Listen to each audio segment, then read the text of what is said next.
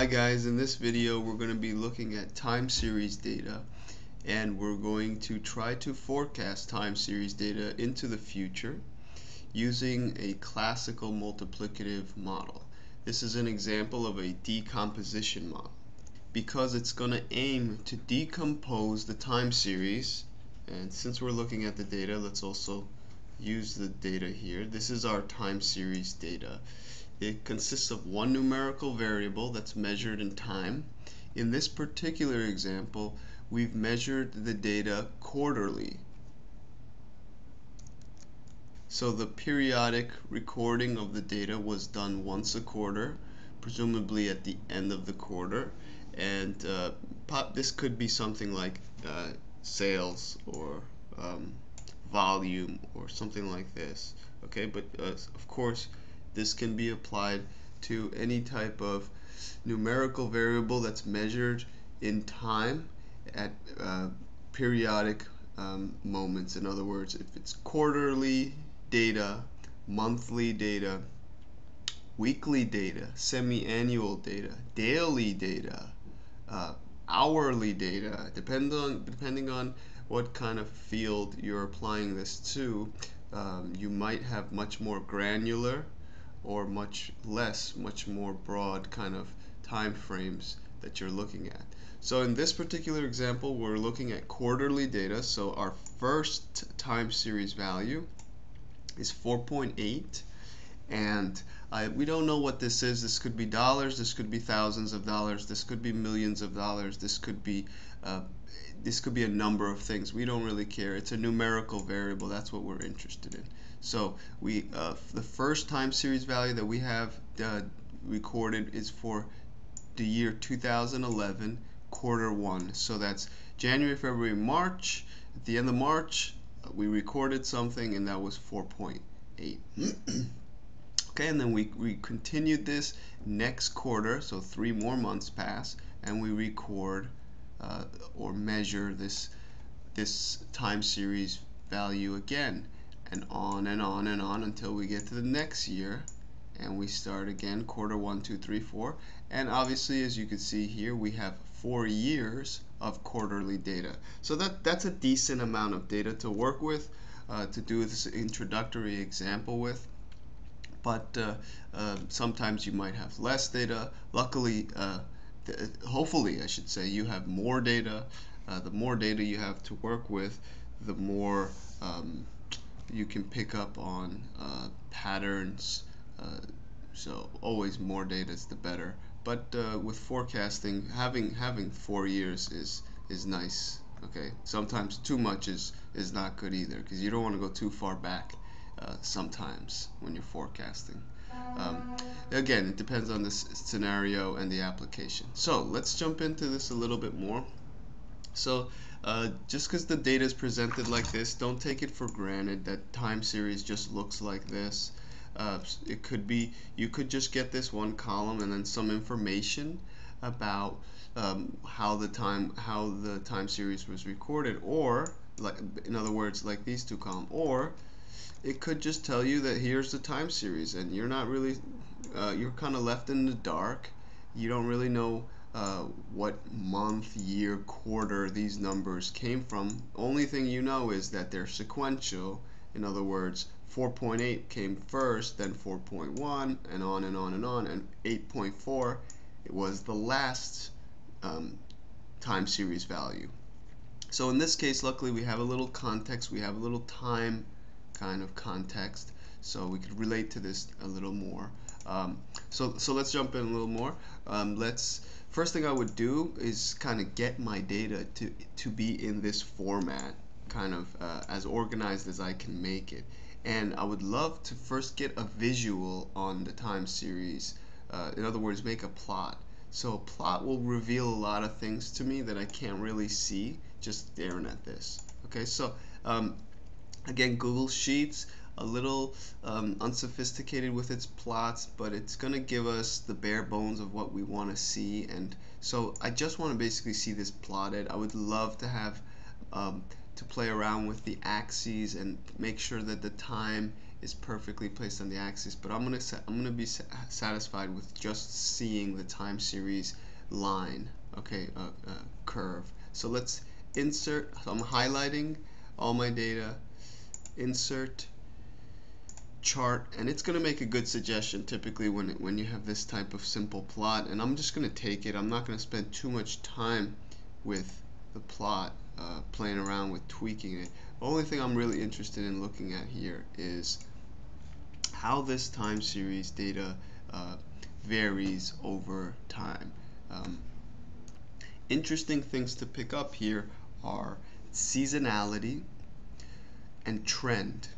Okay, so as we could see here, it seems like every year, again, it would have been nice to have a horizontal axis that had nice labels, but we're just going to leave that off. We're not going to make this about creating a plot.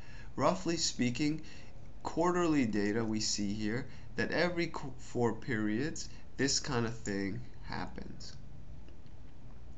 And if you're very careful, if you look at the data, you'll see that quarter 4 in every year tends to be the peak of that season, of that seasonality that I'm talking about.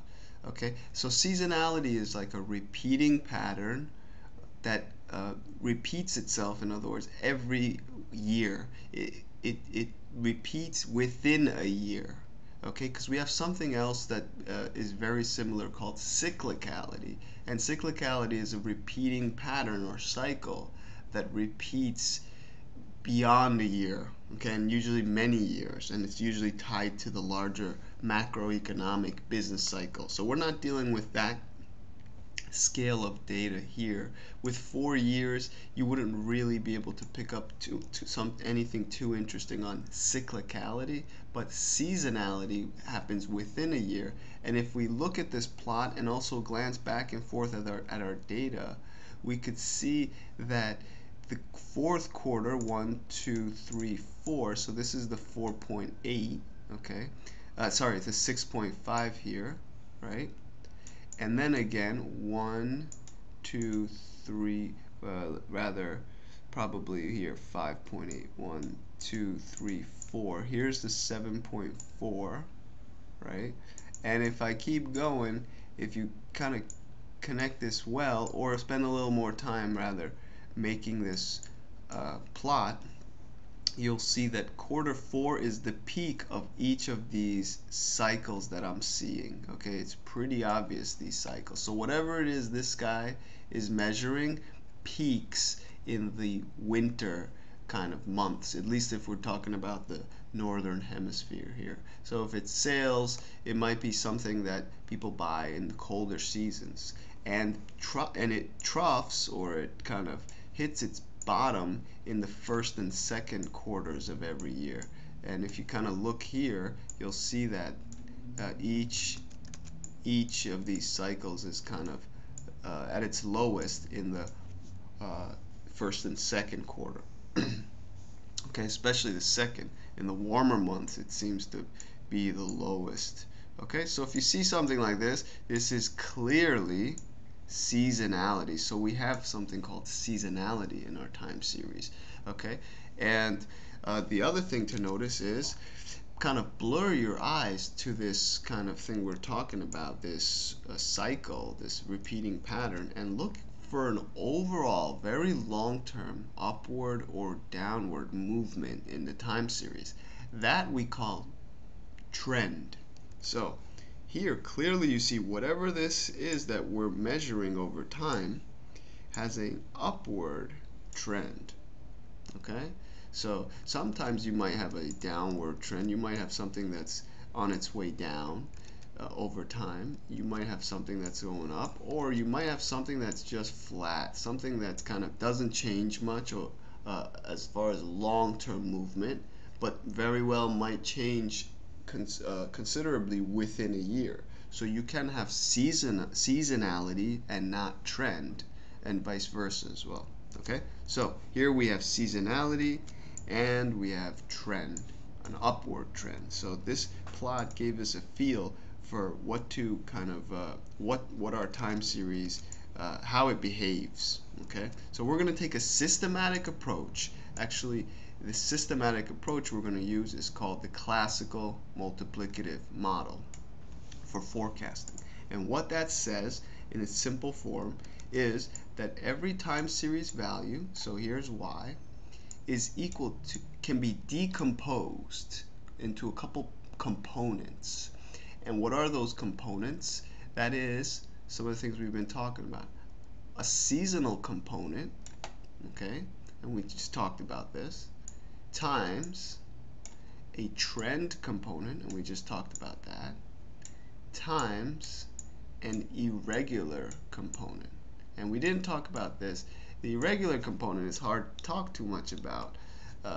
This is the piece of the time series data that is almost beyond our beyond what we can explain due to unforeseen events or variations, things that we cannot control for, random error. These type of things we lump up typically into something called an error term or an irregular term. And here we include this in the model, but through the techniques that we're going to use, we're going to be able to average this guy away, and never losing sight that he's there.